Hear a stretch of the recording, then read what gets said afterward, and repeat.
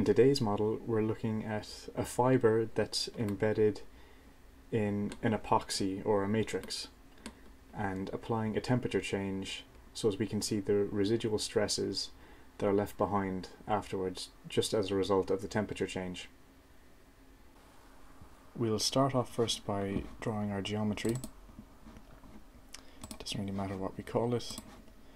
I'm just going to make a rectangle or square or whatever you'd like, and I'm going to partition this face.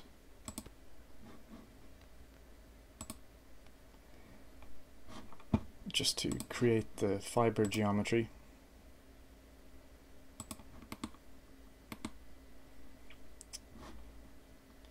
Okay, and now I'm going to sweep that partition through the object. So sweep along the edge and make sure it's pointed in the right direction. And okay, so that's swept through. So now I'm just going to create the material. So the first material, I'm just going to call that fibre. Mechanical, elastic. The material properties here. So 28. Okay. The Young's modulus is 28. Poisson's ratio is 0.33. And then we have to apply expansion coefficients to allow for the thermal stress to have some kind of input. So expansion. The expansion coefficient I'm going to use is minus 0.1 e to the minus 6. And we'll just accept that now. So I've created the fibre. The next thing I want to do is create the matrix. Mechanical, elastic.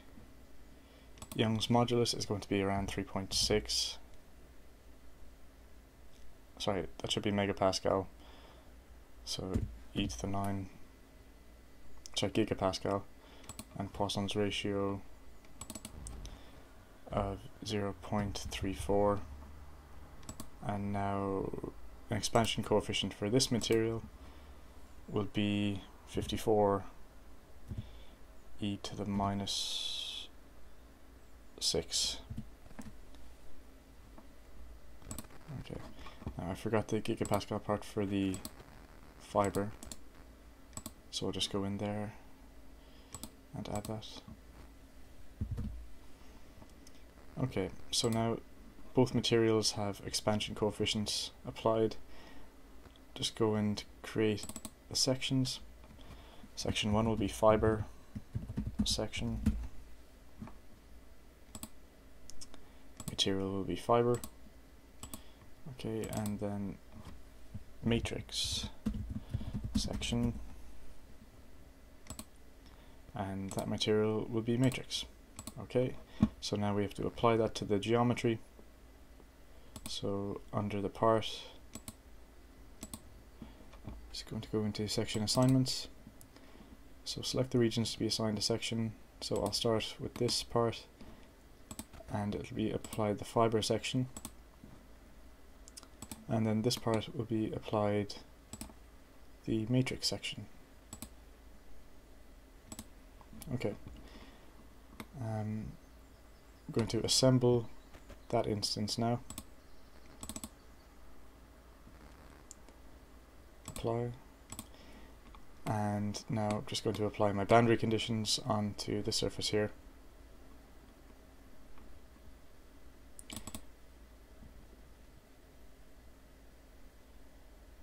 Okay.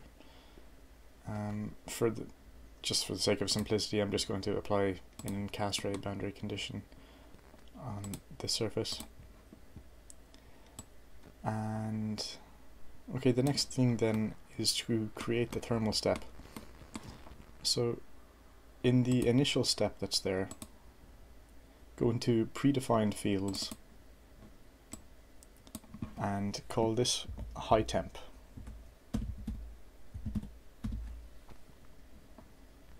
And the category is other, and it's a temperature. So select the regions, so that's the whole model, and for this particular one it'll just be a constant temperature through the thickness. The temperature I'm going to use is 158. That's what this composite material I think was cured at. And now just to create the second step, I'm going to call this cooldown. Just leave all the default settings, and now go into predefined fields for that, and when we go in here we can see it propagated the high temp from the previous step, so we now just have to create a low temp step.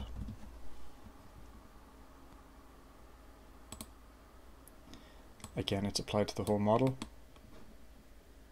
and the magnitude this time will be 0.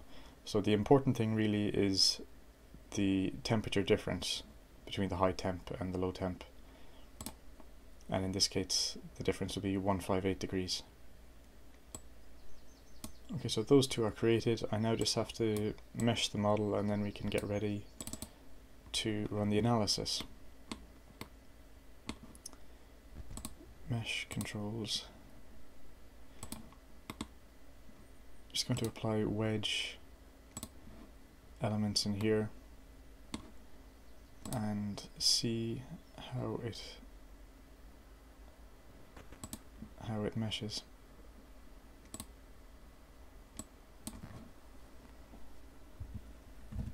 Just going to increase the density a bit, and we'll try that now.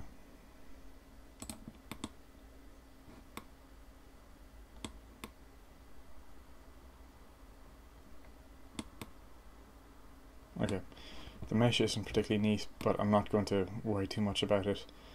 I've a different video where I show how to partition this correctly and apply the wedge elements to create a neat mesh. We'll just go and run the job now. So create the job.